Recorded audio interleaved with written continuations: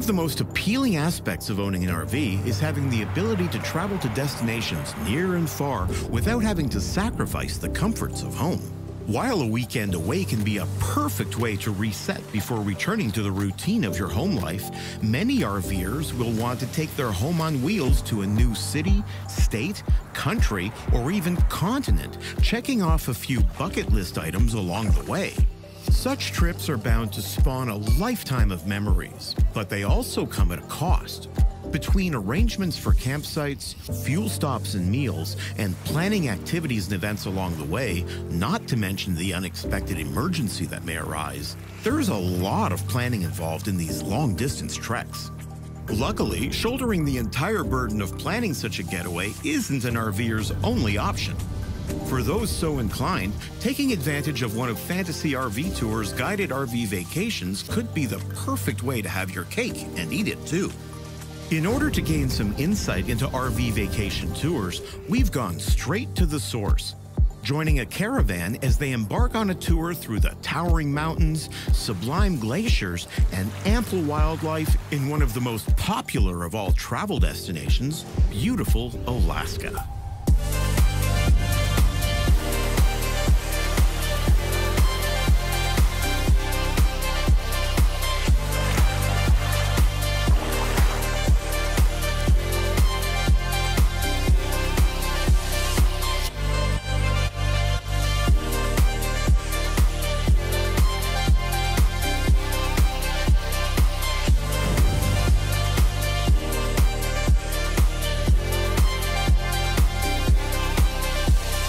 RV tour is an escorted tour with a leader and someone traveling at the end of the caravan. We call them the tail gunner couple. We travel together, not nose to nose or bumper to bumper, but we travel on the same itinerary with planned stops. We take care of the campground reservations and excursions, bus tours, boat tours, all of the highlights of any particular area. And basically, all an RVer has to do is just show up. We do the rest. All the planning is done. John and Carol Tesley have embarked upon a number of RV tours over the years, first as guests along for the ride, later bringing up the rear of the caravan as tail gunners, and now leading the charge and spearheading much of the planning through Alaska as wagon masters. If anyone can speak to the experience of an RV tour, John and Carol are it. I think these tours are designed for anybody who is interested in traveling, that wants to see things around the country, because we have so many different itineraries, but all the planning is done for you. It's pre-designed, all the research has been done, all the arrangements have been made. So somebody who, let's say, doesn't have a lot of time to do all the planning, but still wants to do the trip, just has to be able to get that time off of work, perhaps, or if they're retired, and just go on the trip. They don't have to spend a lot of time, not a lot of thought process has to be put into it. So you can really just enjoy your time. This trip we're on right now, it gives you a sampling of all of these cities in Alaska. I mean, even through Canada, the Yukon, and Alaska. We hit all the major stops, And we do all the major excursions, all the big things that people think about when you go to Alaska. You know, we make sure that we check off all those bucket list items. We're doing the best of the best in those towns. We really are.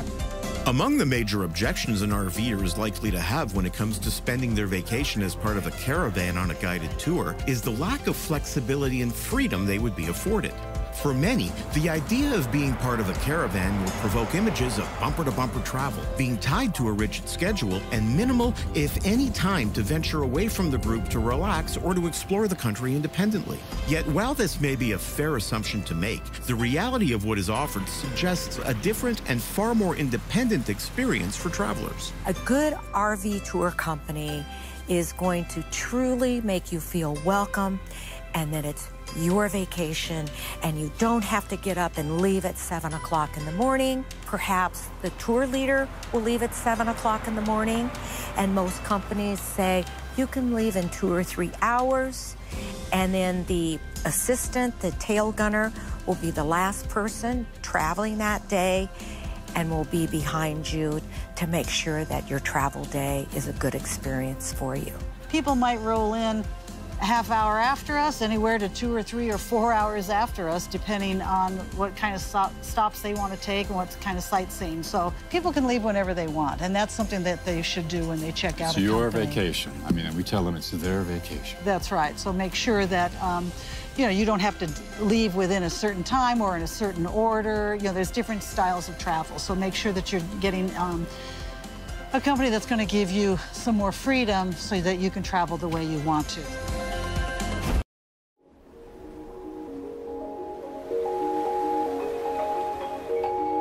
While having a full RV vacation with meals, fuel stops, route, and all accommodations planned for you is a tremendous value in and of itself, a bigger draw for many travelers comes in the form of the activities and events on the table. Rest assured, with so much to see and only so much time to work within, Fantasy RV Tours will ensure that the best of the best are selected for their guests. For this particular trip through Alaska, RVers were taken on a guided tour through the vibrant community of Dawson City, Yukon, and an evening of entertainment at Diamond Tooth Gertie's, a showroom and gambling hall left over from the Klondike days. RVers also enjoyed a few days in beautiful Homer, Alaska, the halibut fishing capital of the world, where they were treated to a breathtaking oceanfront campsite on the Homer Spit, an excursion by seaplane to Denali National Park for a one-of-a-kind bear-watching experience, and an end-of-day halibut fish fry courtesy of their very own wagon masters. Between these activities and the everyday sights of mountains and glaciers, opportunities for fishing and paddleboarding, not to mention magnificent moonrises and champagne toasts overlooking the water, there's certainly no shortage of beauty and excitement. Yet those on an RV tour also have access to the added perk of unique excursions not accessible to the general public. We schedule special events.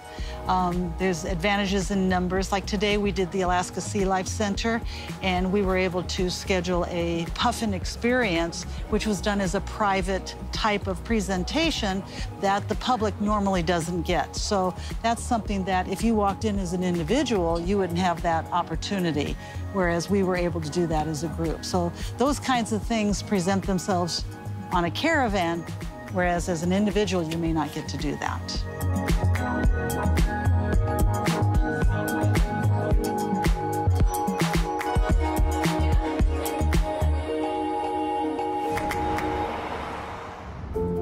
While it won't take much to convince someone into an activity they already have their heart set on, a more unexpected benefit to traveling with a group such as this is being persuaded to have experiences you may have otherwise avoided or simply been unaware of. You might think you know how something is going to go, but the reality is the most powerful experiences often come when we least expect it. RVers often hear horror stories about the top of the world highway, and they are greatly exaggerated.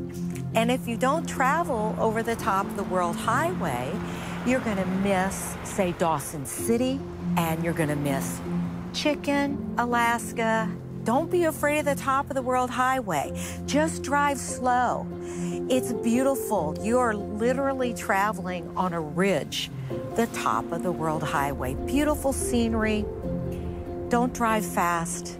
Oftentimes, the best part of the journey is the driving day. It may not be the destination, the campground. It's just a campground to rest up after your beautiful scenic travel day.